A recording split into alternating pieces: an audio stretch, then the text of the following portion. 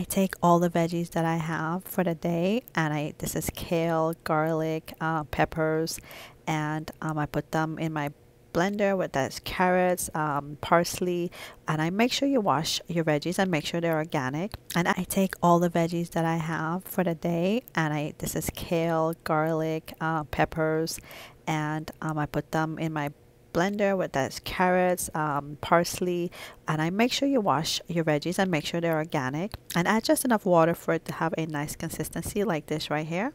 And then you could add it on anything when you season your meat. I was cooking my mahi-mahi. I put it in there. I put it as a paste on my sandwiches for the kids because they don't like the vegetables.